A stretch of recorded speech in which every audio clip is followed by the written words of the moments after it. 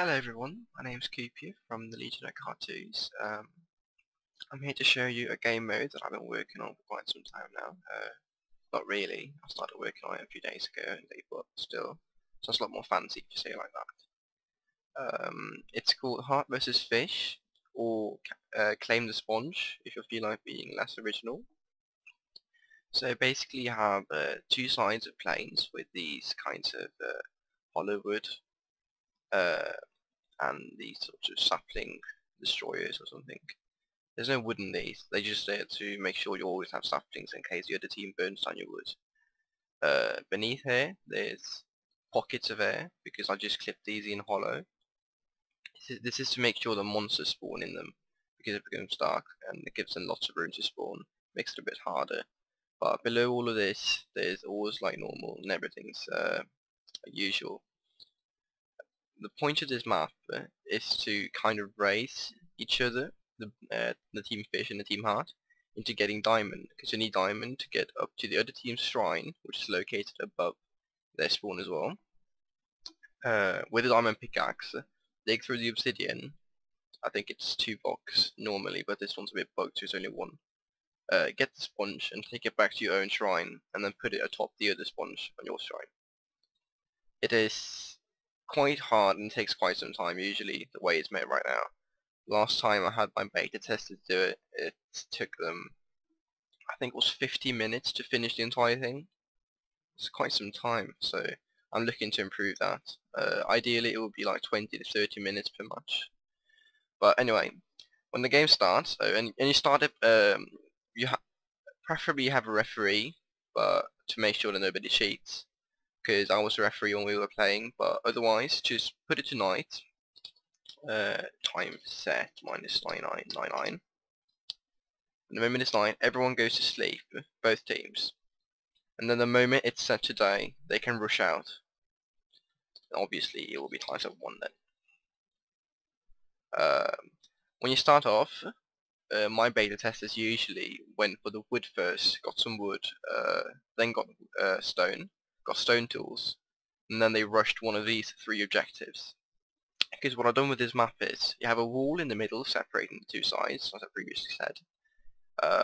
Above the wall, there is a little island, and X marks the spot I've set here.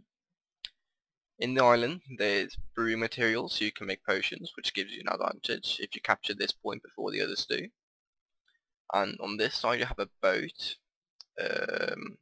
In that boat, on the sail, there is 10 iron, and under deck, there's another 10. I'll just give you a quick look. Like this. It's not fancy, really. It's just there to be a siege objective. So if you're on the team heart side, you're gonna be it's gonna be a lot easier for you to get to the sail one. But if you're on team fish, it's easy for you to just build a bridge from there to here, and then run down the stairs and get the iron. Because obviously, if you get the iron that early, you get a head start above the others. So ideally, your team will get all of the iron possible. So we had the island and the boat. And since 3 is a magic number, I had to get another siege objective into this on the opposite side of the boat. So it's kind of a choice when you start off whether you're going for the island, the boat, or the tower. It's a floating tower right next to the trunk.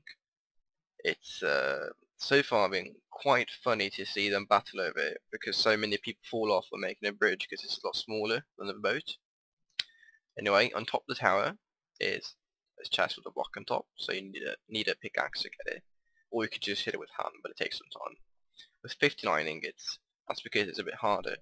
And also, if you go through all of these layers with platforms, they're there to make sure monster spawns, it's a bit harder. You can get down here, and there's another chest with 59. So the tower's worth 30 iron, and the boat is worth 20, and the little island in the middle is worth potions, basically. But it's quite interesting, really, because nobody's been going for the potions. I'm not sure if the potions are underpowered compared to the iron in the start, or if they just CBA to build themselves up. So what I did, after 20 minutes of a match, I put 3 diamond blocks in the middle because sometimes I didn't have time to go down digging.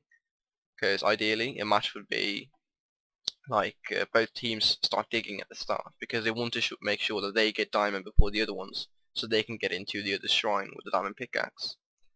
But sometimes they never went for the diamond because there was so much war going on. So I had to put 3 diamond ores up here, and they could battle over it. It was pretty epic, but I think it doesn't really work that way.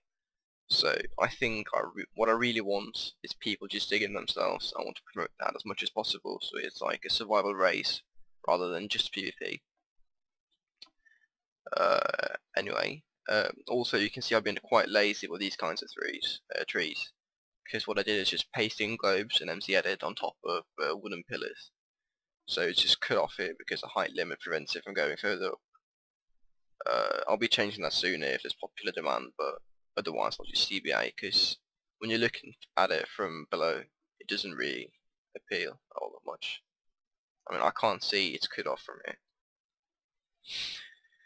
Anyway, I think that's it, really. We have the 3 objectives, the spawn and the shrine. We have Team Fish, Team Heart. We have the wall, which is, by the way, hollow as well. Just like the wooden pillars. It's pretty cool because you can easily make a base inside one of these, so you don't have to make one yourself. But other teams will expect that as well. Now, we need to go through a few rules as well before you start playing this yourself. First of all, one thing that is extremely important you do not do is plant traps at your shrine, because what my beta testers did is they got lava from below, some place inside the chunk, and then they just shrouded the entire shrine with lava like this. And that's just ridiculous, because there's no way for you to get to the what's it called, the sponge, because you'd have to pour water on top of this, which would make even more obsidian for you to mine. It's really overpowered. So, know on that, you may not do this. Another thing you may not do is traverse to the mainland. There are some spots where it's easier than others. This is a quite huge gap, but there's one spot which is really small. I'm going to edit that later, but you may not do that at all, because it's cheating, I'm telling you. Also, a rule with the sponge: if a team has gone to your sponge, let's say I just went here and took it, I've jumped down and I'm being chased by Team Fish, because it's a Team Fish design, sorry for the lag spike, and then I get hit and I die. The sponge has been dropped. When Team Fish now go back to take the sponge, they may choose between placing it back at the shrine or keeping it at their person. They may also throw it to each other, as long as they do not place it down or hide it. It is not allowed. So after that, most team when beta testing, teams kept it on them and just had the person hide, but I really discourage that because the game is less fun that way. But obviously you can hide yourself. It would be quite ridiculous if you couldn't.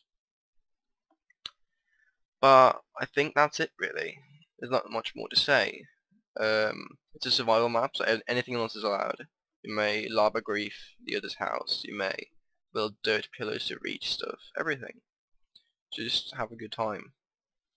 And as previously mentioned, having a referee is really good, because one time we had one of the teams spawning TNT beforehand, and then jumping off the cliff after dropping it on the ground and saying, oh, I have no items anymore. But what he really did was just keep them on the ground, so he got TNT and cheated during the match. Those kinds of things should be prevented as much as possible. But yeah, otherwise, except for that, we're done. So I hope you like this map. I'm not sure when I'm going to put it up for download.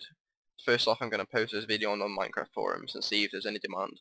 And if there is, sure, I'm going to put it up for download and you can play it yourselves with your friends.